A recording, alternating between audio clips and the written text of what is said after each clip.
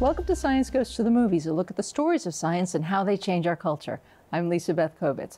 We're calling this episode Mistakes of the Jedi, Revenge of the Shrinks. Our guest today is Dr. Robin Rosenberg, the clinical psychologist who wrote your textbook, Abnormal Psychology. She's also the Uber editor of the Oxford University Press superhero series. Robin, welcome back to the show. Thanks for having me back. Shmi Skywalker and her son Anakin live in terrible poverty on Tatooine, slaves to the drunk dealer Watto. Meeting a Jedi changes all that. But did the Jedi do right by the Skywalker family? Let's start with the first thing, removing a child from a home. Robin, they had room on that ship for Anakin's mother. Is it a great challenge for a child, or is it terrible trauma for a child to be removed from his home? Great question. And it depends. Depends on the attachment. It depends on the leaving. I mean, if there's any attachment, leaving will be hard, right? It will be traumatic. It's a loss. In the long term, is it a good thing or a bad thing? Again, it depends. It depends on what you were leaving. It depends on what you're going to. Throughout history, children have been transplanted from their home and sent to live with other people. It might have been extended family, it might have been boarding school, it might have been emigrating to strangers. So it has happened. People typically, if you want to say, recover and do well in life, but you know, why his mother didn't go. Qui-Gon Jinn removed Anakin from his terrible situation for his own ends. He did not have that boy's best interest in heart when he pulled him out. And that could be an underlying reason why it doesn't really go well for the Skywalker family. We know from human non-Star Wars psychology that humans are incredibly resilient. You can wonder about the added element if you have the Force within you, what that boosts, if you will, in terms of resilience. And makes other things difficult. It's never easy to be a gifted child. Correct.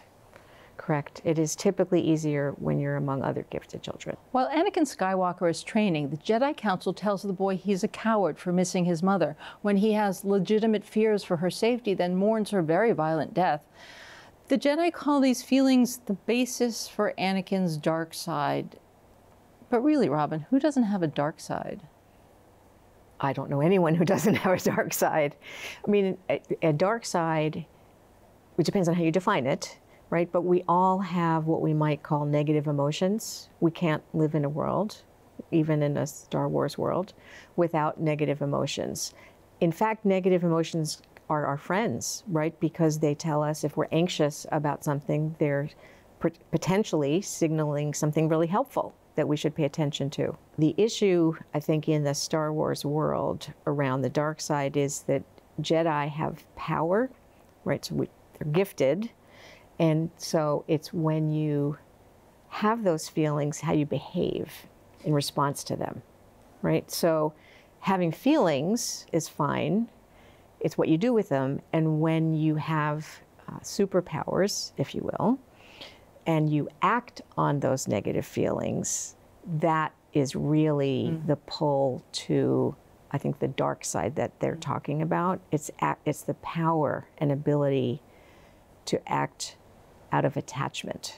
You don't have loss without attachment. And that can lead to all kinds of negative feelings, like revenge. And again, all of us may say, you know, oh, I'm so vengeful. But if we have the power to act on it and hurt people, that's a different story. You know, in preparing for this, I read a lot of essays musing on the idea that Anakin Skywalker had a variety of forms of attachment disorders. So what is an attachment disorder? So for us, attachment disorders start early. Infants, children, toddlers they never form an attachment. And so they may be, as infants, they may not feed well. They may be very, what we would call anxious in an adult, right? And not soothe easily. They're not soothed by people, right? Or the other extreme is that they seem kind of attached to everyone, that kids don't have stranger anxiety, and they can really be harmed because they have no sense of who not to approach. They don't have a negative feeling. They don't have that. They don't have a sense that people are dangerous in the way that normal toddlers do. And then as people get older and enter adulthood, those can be problematic in terms of intimate relationships. So do children come into the world with those disorders? So in our world, they are typically environmental. They were very common, or I guess they still are, if you have infants who grow up in an institution where they're basically just fed and they're not really cared for. Their physical needs are cared for, but not their emotional needs. We were seeing that in the former Soviet Union adoptees because that's how they were raised. When you have significant neglect or abuse in the home, whoever the primary caretaker is, you might see attachment disorders. Yeah, Anakin doesn't seem to have those. He seems to have a normal attachment to his mother and a horrifying experience. Right, right. He was never really a successful Jedi in the way of being released from attachment. The glow of the lightsaber is amazing, and the thrill of being singled out as force-sensitive sounds exciting. But the Jedi Order is also conscripting child soldiers, and while it might seem exciting to be raised by Yoda, that dude is not cuddly. How much human warmth do we need as children to become functional adults? Which depends on what you mean by function. If you mean sort of relationally function, we actually do need loving care, right, and warmth. There are the classic studies, Harry Harlow's monkey studies, where they had baby monkeys who were either fed with a mock monkey with a bottle, but it was not warm. It was just like fencing material. And then they had monkeys who were with a cloth, like a terry cloth, but no feeding. And the monkeys preferred to kind of hang on to the terry cloth fake monkeys, even without the food, because it resembled something that they primordially wanted. And so that's how we are. We really want warmth and emotional attachment. Now, that said, there are individual differences. People who are autistic may not want, the act of hugging, of eye contact has a different meaning for them, and it can be painful, actually. But if we put that aside, the rest of us have a similar desire for a sort of tactile experience, warmth, caring, and mirroring. Didn't the monkeys with zero warmth, nothing to, didn't they go a little monkey crazy? Yeah, particularly the ones that only had the cage. Yeah. Yeah, I mean, most of us are not wired to live without attachment. The Jedi Council argue about rejecting Anakin in front of Anakin. They make it clear to him that they think he's kind of evil, that he's a problem, and then they're horrified when he turns around and is a problem. So how do we talk about children or adults who are a problem without making it a self-fulfilling prophecy? It's talking about the behaviors as a problem versus the person as a problem. So if you say, Anakin, you are a problem, right, then there's actually nothing he can do because it's fundamental to who he is.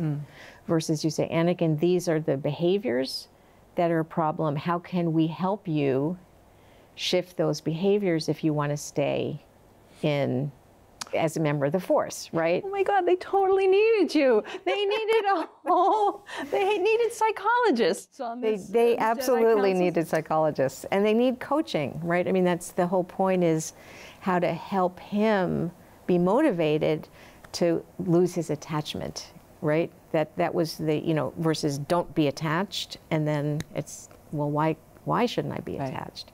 Right. So I think they did a very poor job of handling that. After making mistakes with Anakin and Padme, the Jedi get a second chance with Anakin and Padme's children, and they decide not to tell Luke and Leia who their parents are, even as adults, which leads to one of the best cinematic third act reversal when Darth Vader gets to say, and please, in the studio or at home, please feel free to say it with me. No, I am your father. Robin, if you were one of the last remaining Jedi, and you know what you know as a psychologist, would you tell Luke and Leia as adults who their blood relatives are? So it depends on what the goal is, right? It's not a clear-cut issue. To the extent that that is a helpful thing for them to know, either lessons learned by their parents, sure. I mean, I think that's a really, really good reason to tell someone, right? Is it to just give them the knowledge if there's no downside? Sure, why not? In the Jedi world, if there's a downside, right, because now we start, oh, there's maybe an attachment issue, right? Maybe they get too angry and can't handle it. You know, then you sort of, well, why? I mean, in our world, it is more common now for an open adoption for people to know that they've been adopted. But with all kinds of genetic testing now, people are discovering that who they thought were their biological parents, but who their both mother and father were, or donor or something, were not necessarily who their parents are, right? They find out the mom was having an affair. They find out the dad had an affair, and in fact, their mom is not their bio mom. And people are never told, and for generations, people have never been told, and they're discovering now without being told. Anecdotally, of the people I know who have experienced this, a lot of it, I think, was that they found out in such an unpleasant way, that they were not trusted with the information. And I think in the Star Wars saga, if the Jedi had trusted those Luke and Leia with the information, then it would have been significantly less dramatic, and that's not good. Right, right, exactly. Now, if we look at Luke and Leia, right, Leia was clearly trustworthy, right? I mean, she was basically, you know, running things. Yeah. So it would have been silly not to tell her on one level, although do you tell her she's a twin and she has a brother? Right, so that opens a whole can of worms, because then you're still not trusting her enough to tell her something. And Luke, you know, when he was at the beginning of the first original film, you know, he was really not mature, and he should not have been told, you know, until much, much further along in his training, and he matured. He was really impulsive and not particularly thoughtful. So, do the moral choices of our biological relatives have any effect on our psyches if we're not brought up with them? If it's tangential to our experience, do those? So if we're, for lack of a better term, adopted, if we're not a biological fit, if you will, with our parents, it's always tricky not to fit in your family. And it can be helpful to have a reason why you don't fit. Yeah. Right, and so that's the issue. You can even be living with your bio parents, and for whatever reason, you're still not a great fit, and which happens, and it's a much harder on the whole family, actually, when that happens. My dad took me to see Star Wars in the summer of 1977, and I didn't think it was at all strange that Obi-Wan lies to Luke about Anakin Skywalker, waits for Luke to see Vader strike the final blow, consistently encourages Luke to hate and kill his own father. And of course, in the 1970s cut, Han Solo definitely shot first. But that's not acceptable for today's audiences, so the stories have been re-edited. Do we expect more from our superheroes these days? So American culture seems to have this tendency to put heroes on pedestals and then like enjoy knocking them down. Yeah, yeah. We sort of, it's a black and white thing. We don't allow them to be human and have human in a way we don't like. It's okay if they're human in a way we like. To have foibles, to be imperfect. Every hero is written from the vantage point of the culture at the time. And so each set of Star Wars movies are embedded in the culture and time in which they were filmed, as is true with any film and any story. So I think that there are things that we would, many of us would say, this would not be how it was filmed now. Many things across many spectrums, and not just Exactly. the superhero things. Some of Many those films things. are a little strange to watch in Right. light of what we know now. Correct. Yeah. And so I don't think Star Wars is really any different in that Right. respect. Do you think we're taking superheroes more seriously? I'm going to be cynical again and chase the money, follow the path of the money. I think that people want to see superhero films or heroic films. I mean, action films have been with us for a very long time and have been incredibly popular. If we include The Godfather as an action hero film, it was one of the first to really cross the line and have a villain as a hero. With special effects now, it really is entering a different world for anything that's outside of the normal our world. So whether it's a superhero flying, or it's live in another galaxy, and what is life like? Science fiction is great for understanding our issues sort of once removed. It's a great rehearsal. It's a great rehearsal of how issues play out and possible consequences. So I think we're all really very curious and interested in that. I think it's also really cool to see a movie where people fly and have this power and that power and imagine what it's like. It's a great distraction. Yeah. A lot of comic book characters, heroes and villains alike, grow up orphans in horrifying situations because we, the readers and viewers, we like it that way. Why do we like it that way?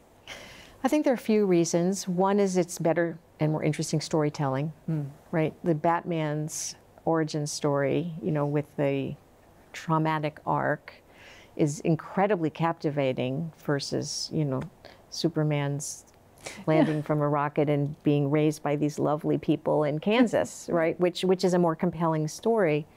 I think that it is hard to understand why someone would dedicate their life to being heroic.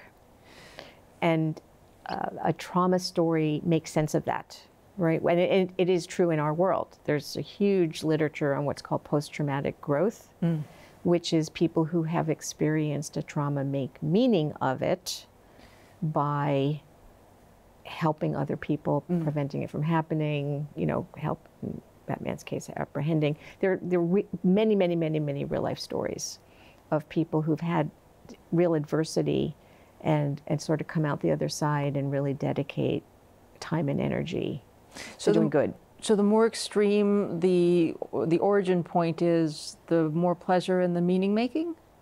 I think the easier it is for the reader or viewer to make sense of why do they continue to do this. I mean, you could do something, do good acts occasionally. It doesn't make you a hero, right? A hero is an identity that's a sort of ongoing way of being in the world.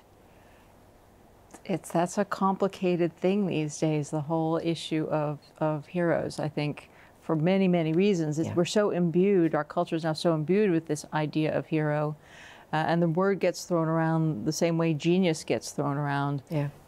Is there something you think that is different about a hero? In real life, people whose jobs are heroic, all kinds of first responders, typically they don't like when people refer to them as heroes or that it was heroic. Interesting. This is part of their identity, is that they're doing good. This is what my experience and what I've been told from people who are first responders. I think we want heroes. We both want to be inspired by heroes, and we hope that someday someone will rescue us if we need rescuing. And so, you know, and all of us want to be heroes in our own journey. Even villains are literally heroes in their own journey. Well, let's talk about that, because a lot of writers create a hero and his nemesis with a parallel traumatic background. One grows up to be good and the other evil. Harry Potter and Voldemort, Wolverine and his brother, Captain America and Bucky Barnes, Spider-Man, and nearly all of his villains get stung or bit or consume or fall into a big vat of something sciencey scary. But is there a magic pill or potion or something that makes one character become a hero and the other become villainous? So in fiction, they have that mirror duality, if you will, just because writers in the 40s and 50s started doing it. I don't really think that it happens quite as neatly in our world. But I do think that there is, why do some people have significant adversity and dedicate their lives to helping others, and other people dedicate their lives to helping themselves? And I don't actually think that we know enough to really answer that question. Is it how much is temperament? How much is environment? You know, how you were raised? Because even there, you can have siblings who grow up in the same household, and you know the old adage where one becomes a crook and the other a cop. Yeah. And so I don't think we know enough about why some people are selfless, and some people become selfish. But I'm glad that you made that selfish and selfless a dividing point, because it seems from the hero villains of fiction that the person who devotes himself to they're all devoted to a cause. They all want something, and they all think they're doing good and right, but the hero is willing to sacrifice himself in the name of his cause, whereas the villains are often willing to sacrifice everything and anything else other than themselves in search of their cause. Which is true for Anakin when he's Darth Vader. Right. Right. I mean, that's a classic example. And, you know, there are people in the middle. So if we want to go to superheroes or supervillains, you can think of Poison Ivy as an example of someone who she really believes she's doing well. I mean, we can look in our world, right? People on each side of the abortion issue think they're acting heroically. They each think they're doing the right thing. In our world, it's not as black and white as it is in novels. And I think in comic books even, it's not as black and white as it used to be. We're seeing villains' points of views a lot, which you saw earlier in, certainly in a lot of the anime. The villains, early villains, have great points of views, and you're not sure at first who's good, and you got to kind of pick. And that just seems to be coming into the American psyche. Yeah, I actually think it's a marketing issue, honestly. I mean, I think, you know, the original comic books were often for children or soldiers, you know, and so it was having a very simple moral tale. And as these kids got older and still wanted to read and hear and see their heroes, they wanted a more complex story, and so the market went where the target audience was. It's an excellent point. Sorry, no, don't mean to be cynical. No, it's not. I think it's an excellent point. An excellent point. There was something just too sad about what became of Luke, Leia, and Han after that great Endor treehouse party. My childhood heroes went on to have really horrible lives, and I know they're fictional, but it was hard to keep watching Star Wars. In your opinion, why do superheroes matter to us so much? Well, I think when they're our friends from childhood, then, you know, they're our friends, and we grow up and we want them to have happy lives and to do well. And I think it's like an old friend, and for some of us more so than others. Yeah. The friendship it's actually technically called a parasocial relationship. There's a term for it. It can be incredibly meaningful. Yeah. Yeah, we knew them. We knew them as, especially because we had, I think, in our generation, we had less things to watch. We did have less to watch. Yeah. You couldn't just go to the next thing. Yeah, and TV, for those of you watching, TV was just whatever was on the 4 channels you could get. And if you didn't like what was on, you either went to play outside, or you played in your room, or you read. Oh my God. The Jedi are morally complicated. They leave Shmi Skywalker in slavery, they exile Ashoka Tano without a trial, and they ask Anakin to spy on a friend, essentially demanding that he be good but also be evil when they need him to do rotten things. As an institution, the Jedi Order's moral inconsistencies are disturbing, and in real life right now, we're living with a lot of morally disturbing choices from our institution. Robin, are we all about to slide over to the dark side? Because it feels like we're all about to slide over to the dark side. So if we think about what the Jedis mean by dark side, it's not about the negative feelings, it's a sort of the abuse of power, if you will, the power of acting on those feelings. And I think there are many people who would say that that is happening, unfortunately, and that we, the people, the only power we have is in the ballot box, and we have to get people voting.